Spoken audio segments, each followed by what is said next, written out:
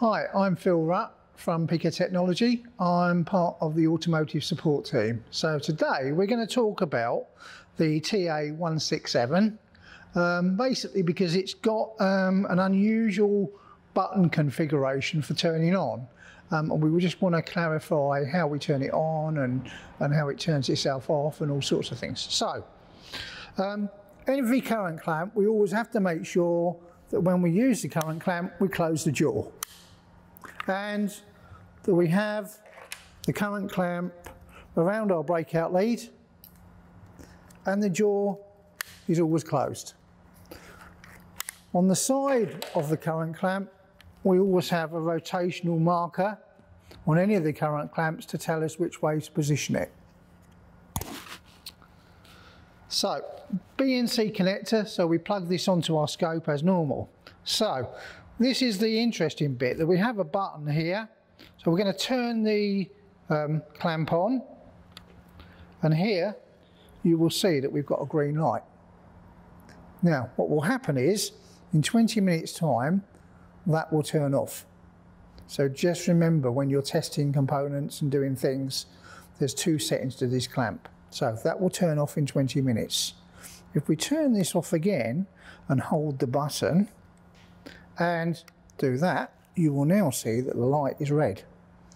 That will stay on until the battery decides to die. So just remember, with our older current clamps, we have to remember to turn the current clamp off when we use it.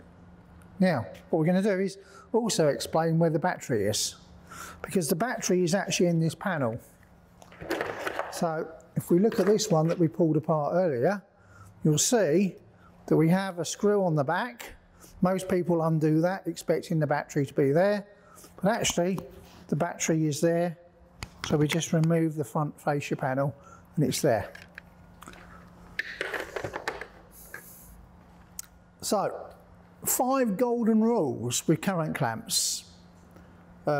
Check the battery has got power in, turn it on and remember to turn it off. Place the current clamp around the wire and close the jaws.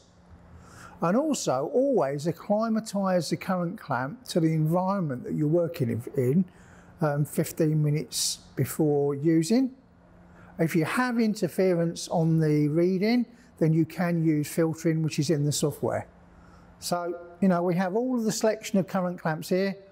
We have the 2060, we have the 30 amp clamp, and we have the 2000 amps clamp for doing all of the testing on all of vehicles. So a selection of the current clamps that we do, and a little bit of explanation about the TA167 and what happens, how to turn it on, how to turn it off, and all the normal things, which is in the user guide. I hope you found this useful. Again, we have got the software that you can use it in Pico Diagnostics or in PicoScope. Please use it, and happy scoping.